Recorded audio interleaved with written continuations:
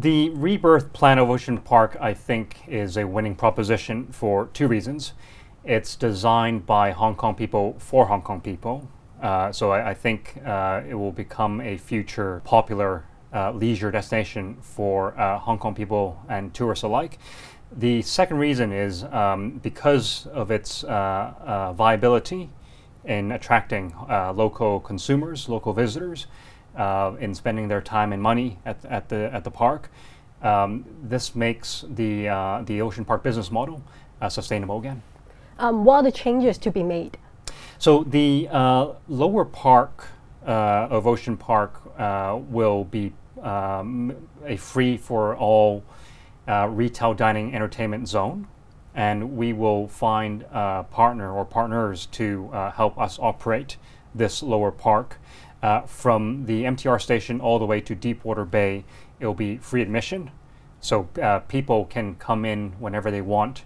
There's no ticket barrier, there's no gate in the lower park. The upper park, it will run as a pay-as-you-go model, where people only pay for what they need or what they want. Ocean Park itself will retain a small portion of the leisure and fun facilities and all the conservation and education facilities, but the rest of the upper park we will be retiring older rides, older facilities to make space for partners, outside partners, to bring in the best hardware, the best offerings from around the world for people. The net result, like I say, is people, whether it's Hong Kong visitors or overseas visitors, will have choice. We'll have new experiences from time to time. That should drive up repeat visits instead of coming to the park every 2 or 3 years, which is the current average.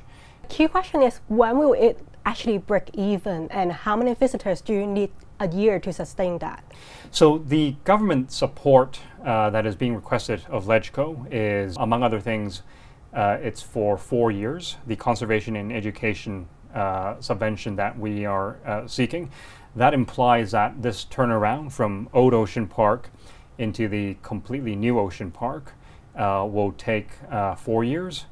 The old park requires 5 to 6 million people a year to break even, but that figure has no meaning in the new park when our main revenue will no longer be a flat price ticket.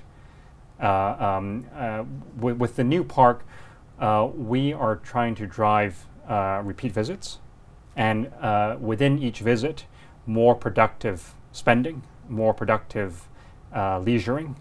So I think we will require a much lower visitor number to achieve sustainability. But even so, like the park is still deep in debt. So how can it be financially sustainable in the long run so that it won't have to ask for another round of government funding?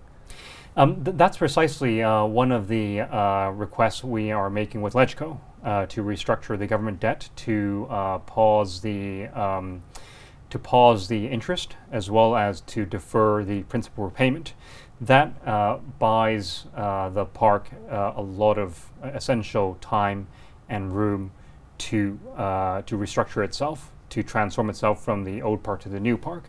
And once we have the new park up and running on a sustainable path, that is when we resume our obligation to repay the government and the taxpayers. Thank you so much for your time, Ming-wai, and hope to see you next time. Thank you.